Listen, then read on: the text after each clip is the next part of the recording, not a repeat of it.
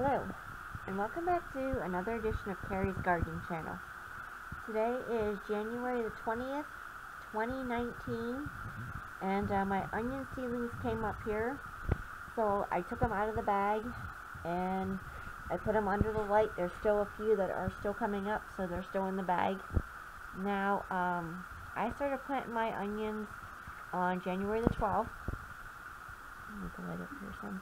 So you can see here, I have my onions here, and it's very important that you get your onion seedlings strong light.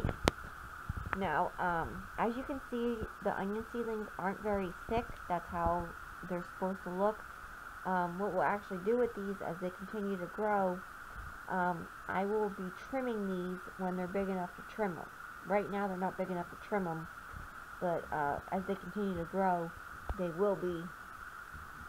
So then I'll be trimming them down. I did a whole playlist that you can check out on my channel last year for growing onions from seed and pruning them and trimming them down to get your stronger onion seedlings.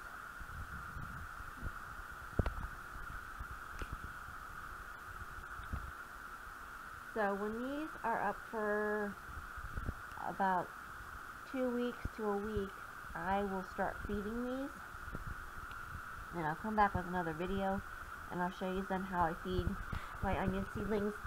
Now, you want to keep your seedlings moist but not soggy.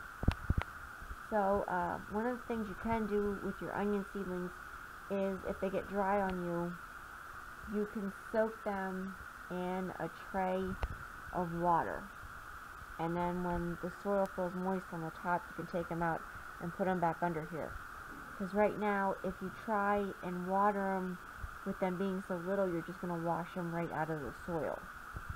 So I don't recommend top watering your onion seedlings. Just water them from the bottom. You can see these here.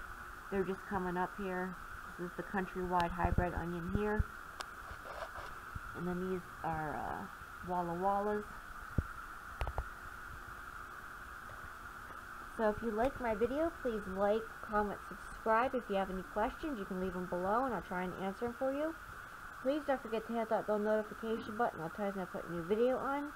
You can also follow me on Twitter. I'll have a link down in the description for my Twitter account, and get updates on how seedlings are doing, how plants are doing, what's going to be coming up on the YouTube channel, gardening tips, and all different kinds of stuff. So thank you for watching. I hope you have a nice day. Bye.